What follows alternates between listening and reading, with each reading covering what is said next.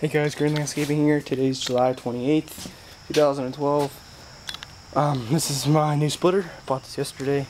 It's a 6.75 Briggs & Stratton engine, 22 ton Husky log splitter. Right there. I'm just going to do a review on it, and I'm going to start it up real quick and explain when I brought it home and whatnot.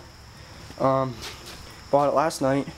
We've had some serious rain come through in the last couple days. I mean, like, pouring. It does suck. What can you do?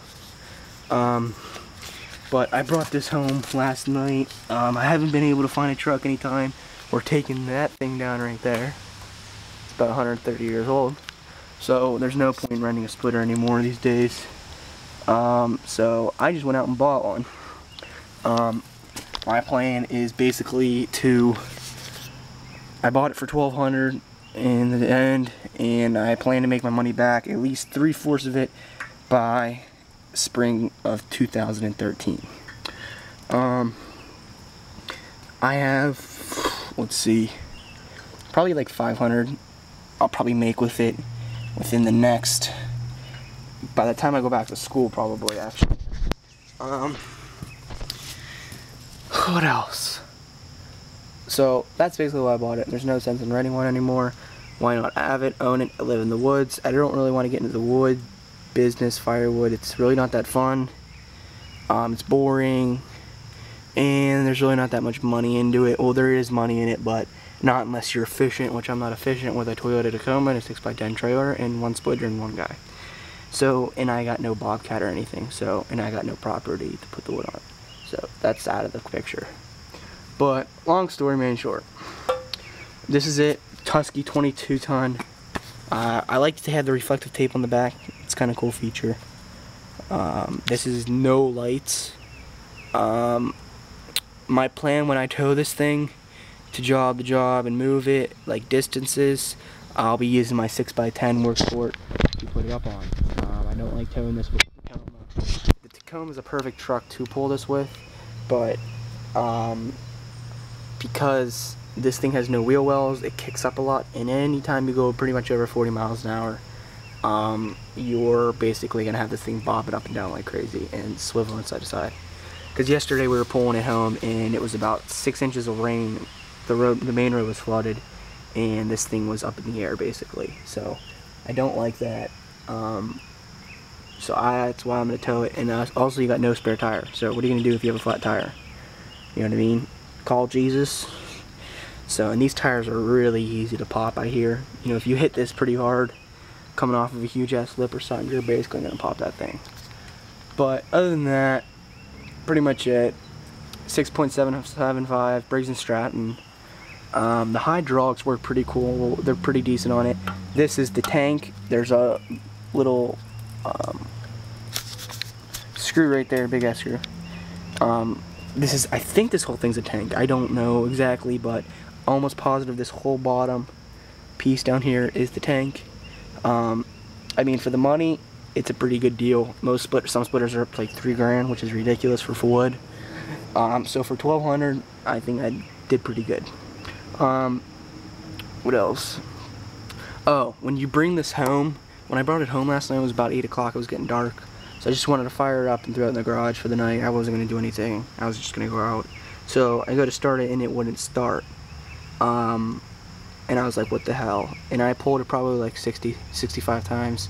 And I knew it was flooded probably by then. That's obvious. And that's not common with these brakes. I knew something was up. Well, I did some research on it and I found out that these engines do not run on 86 ethanol, which is what TSC puts in them, and I don't like that they put fuel in them. I don't think you should put fuel in to the machine until somebody buys it and you know, you're gonna run it for them before you sell them, which I think every store should do. Is you should run the machine before you sell the machine. Okay, that's my opinion. If I were freaking manager of TSC or Sears or whatever, that'd be my rule. Put the fuel in then, because one of the reasons why is they leave these things outside chained up, and the gas. Oh, I'm gonna get there in a second because I still got some explaining to do. So I basically figured out what was wrong, changed the spark plug, put a Champion in the spark plug. What the hell? Then I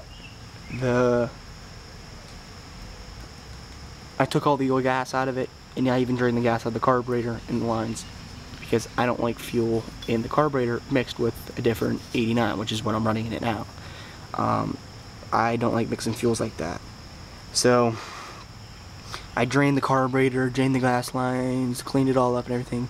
And when I got into the carburetor, if some of you guys, which most of you guys know how to change and clean a carburetor, once you get in there, they have that upper lip.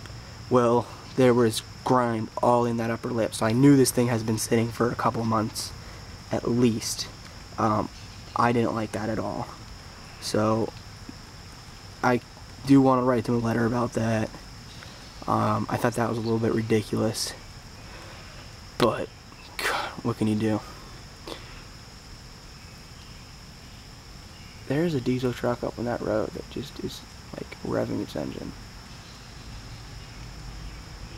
Anyways, I'm exhausted, guys, I'm sorry. But the hydraulic on it's pretty nice. Like I said, 22 ton. The one thing I don't like about it is, which I'm used to working with, when you pull it down, it doesn't go automatically right back up. You have to pull it, you run it up in the air. I'll show you guys. This is down. When you want to go in reverse, to let it go, if you go to, you let it go into neutral, once you finish loading the wood, it stays there. I don't like that. I think it should return back. So when you want to return it back, you put it up in that position, and when it gets there, when it gets up, it goes, and it drops back into the neutral automatically. What can you do? It's a $1,200 splitter, not a $3,000 splitter. I probably should put a little bit of oil in it. It needed some earlier. I only ran it for about 30 minutes, probably max. I don't like the gas tank on it. I think it's extremely small for the size of the machine. It's only like a 1.5 gallon, which is freaking ridiculous on a log splitter, and this thing burns through fuel, guys, in my opinion. So I don't like that at all. I think it's a gallon fuel tank because I had to drain this. Other than that, this thing disconnects to drop the whole entire hydraulic down. Then you just got to disconnect the lines if you're working on it, I guess. I kind of want to take this pin and put it the other way. But other than that, pretty nice splitter. I ran it for about 30 minutes, like I said. Yeah, guys, that's pretty much it. I'll give you a fire up of it. This will be a warm start. But I'll fire it up for you. I'll run it real quick, put it back in the home position before I put it away for the night. Once I got it out, it started raining, which wasn't quick, so. Jeez. I'll start it up for you.